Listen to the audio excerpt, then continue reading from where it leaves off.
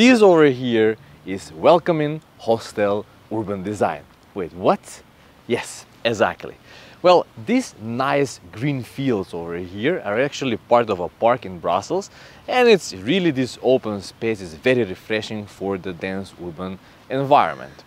And to be honest, this place over here is heavily used, not right now, by many of the citizens, and to be fair, used by different kind of ethnicities and social groups. They're playing volleyball over here, football, soccer, they're running their dogs, they're having picnics, they're laying down, and everything seems fine.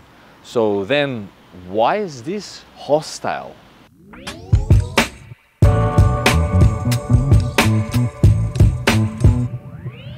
Well, let's try like this. This space over here is predominantly intended to be used as a seating infrastructure. And let's say like this. I'm a person, a citizen of Brussels, who live in the surrounding area, maybe in one of those buildings over there, and very often it happens that inside the typical Brussels house, you live inside a small apartment, which is very narrow and dark, and to be honest, that's what I can afford. And public space is very important for me, and I really can have opportunity to use this nice, beautiful space over here. But as you can see, in Brussels very often rains, even in the summer, like right now it's June, and you will come out here and you walk around and you say like, ooh, it was very rainy, I will go down and sit, and you say, but the grass is wet, right? And you say like, okay, no problem, I'm gonna go look for a bench to sit somewhere. You walk, and you keep walking, and there is no bench. Okay, never mind. Maybe this was a very particular kind of scenario. Let's try it like this. I am a person who chronically suffers from back pain, and I'm in the late 50s. Going and kneeling down, to be honest, is really kind of a problem, and very often when I have to take a walk with my partner, I have to take very often rest stops, to stop a little bit, to take a pause and a little bit cool down and give some break to my bones. But you know what? You end up walking in this vast area of field over here, and there is no bench. Okay, maybe this was again too particular case. Let's try it like this.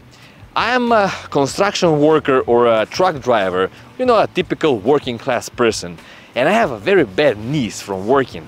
And of course, during the weekend, I want to come here and to enjoy some great quality time with my family, and I would like to sit on the grass, no problem, and I can sit on the grass, but getting up is problematic.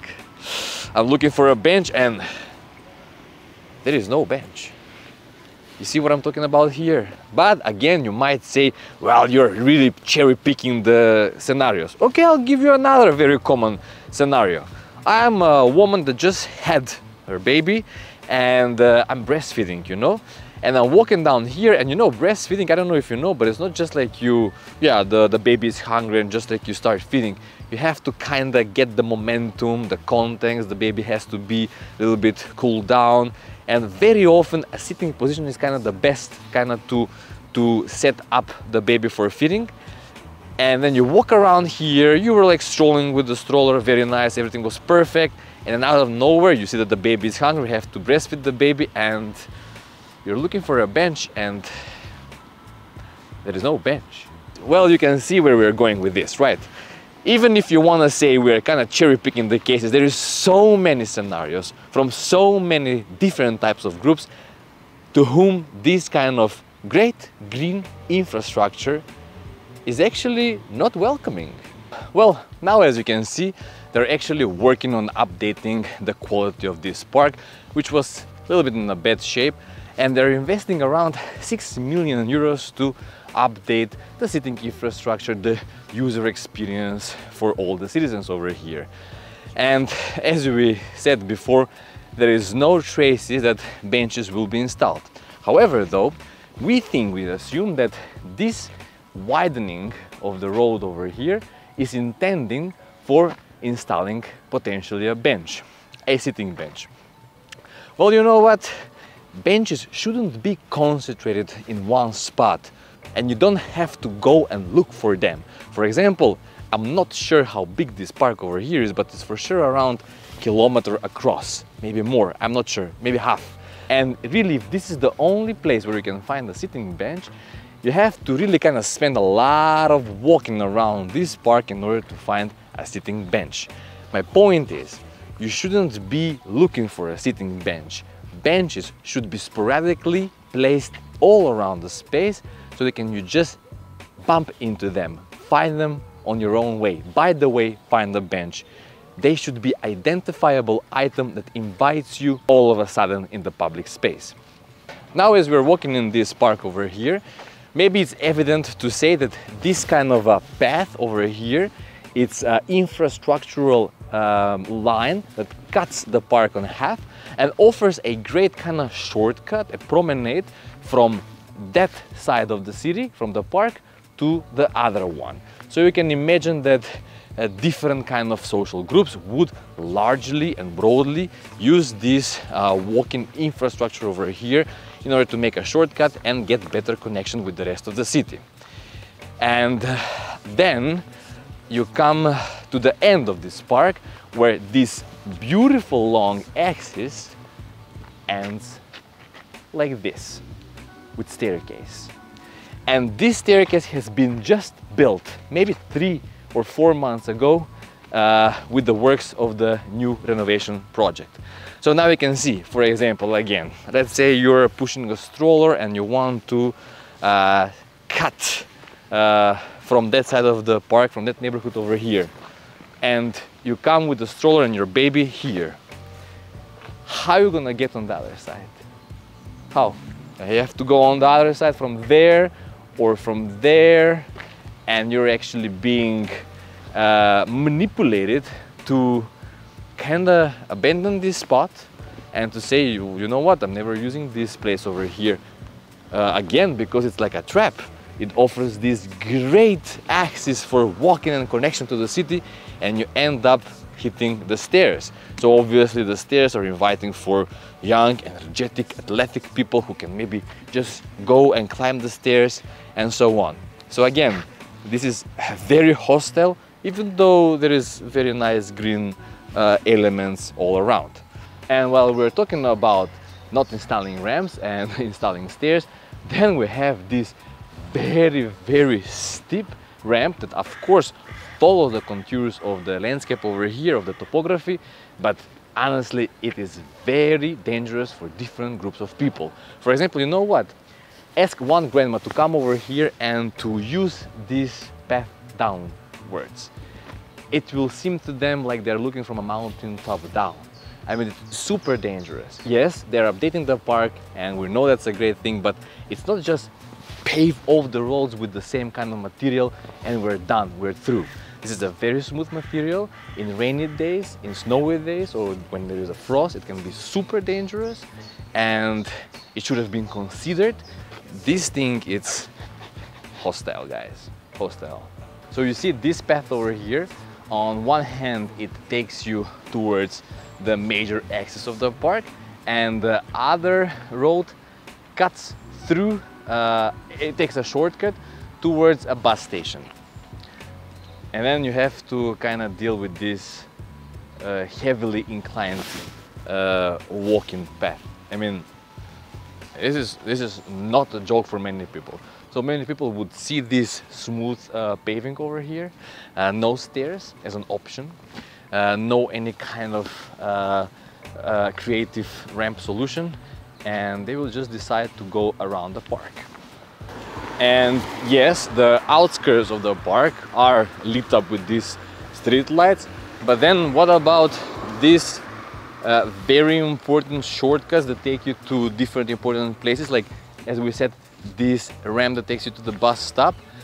There is no street light over here. How are you gonna walk here nighttime or when it's dark? Maybe you have to carry a battery with you all the time. This is hostile, you know, hidden, welcoming hostility. But anyways, you may say like, you're kind of asking too much. Fine, no problem, I agree. You see, this over here is kind of a pergola, like a covered space. And I don't exactly know what is the purpose of it, but however, it gets me thinking of the following. This park over here, which is in Brussels, and it rains a lot, as we said before, why it's intended only to be used when it's sunny? Aren't we not supposed to use the public green spaces, open space of the city while it's raining, for example? So in this whole park over here, there is a single structure that can offer a shelter for kind of hide yourself while the weather is shitty and still to be outside. Wait a second, I really want to be reading a book outside. Isn't that just like adding the urban quality in the city? And there is none over here. At the same time, very often what happens here, I know everyone checks the weather channel, but you just come sporadically in the public space over here, and sometimes can be tricky, like the weather is lying to you. You want to go out, it will be raining, it's not going to be raining, but it really happens all of a sudden rain. And you're sitting here in the park and starts raining, and there's literally no place where you can go and hide yourself and shelter from the rain. You're like being chased out from the park. In other words, the park is symbolically all the time mentally giving you a sign over here, I'm not that comfortable to be used over here. Yes, I'm green and nice, and this kind of green space in your head, whenever you live here, it rings a bell only when it's a nice weather. When it's shitty, like we're meant to avoid it. While you're avoiding it, all the edges around the park are becoming more dangerous and under less influence from the social control, which is hostile, right? Now, if we can kind of confirm that this park invites you only during the sunny days, means that whenever it's not sunny or not a weekend day, this park is not that heavily used in the center of it, and means that it's kind of empty. With that being said, that space during the night hours, especially in winter when here the dark hours, the night starts around 4 p.m, that's a very dangerous place for moving, and you're kind of pushed to use the fringes of the park, which is this sidewalk that surrounds the park. On the other hand, as you're walking on this side of the park, on that side you have these single family villas or houses with big front yards as buffer zones, which tells you that they're not very interested into being engaged into the public life, and in that kind of way you create street which is very dangerous, because on one side you have this dark park and on the other side you have socially not engaged houses, and then you're being left on your own over here without any kind of social control to walk and see if you're not gonna have emotional disorder. Of course, because parks are an urban anomaly with a big quality for the city, there are a lot of bus stops around the parks, and there are sitting benches around this park actually. Yeah. How the hell you're supposed to be sitting here? Yeah, I know this is, you know, 101 hostel urban design, metal, very bad, especially for women, but very bad for old people as well. Not inviting you to sit over here, you're just like meant to be sitting 5 minutes over here, take the bus and go away. There is no other thing to do, and you see.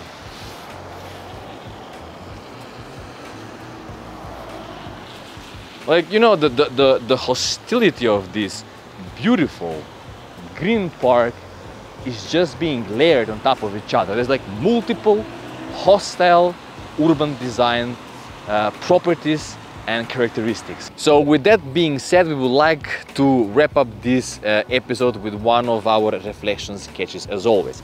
As you can see on our reflection sketch, we have sketched a big green field with spikes on it. What is the point over here? The point is that hostile urban design doesn't have to be with spikes or needles or with different kind of uncomfortable metal bars and uninviting infrastructure in order to be hostile. As we are showing on this sketch over here, the grass itself functions as needles. For someone, it's a great place to be playing around. For others, are needles. And that different perception to public spaces creates social gaps and misunderstandings between people. And we want to say that hostile urban design can be also achieved by not doing anything and by not improving properly the existing public spaces that we have. So I know that they're doing a lot of new work over here and things should be constructed step by step, but you know, things should be improved by accessibility and inclusivity first, not by makeup. And great job, they're working so far. We're not trying to bash them, but you know, we're here to indicate the problems, and as we saw, there are many problems here. So what about your city? Do you have any invisible or welcoming and inviting hostel design? Write down in the comment section. Hope that you liked it, and stay tuned to Stripping Architecture till the next episode, when we're gonna strip the visible architecture and uncover the hidden mysteries of the urban environment.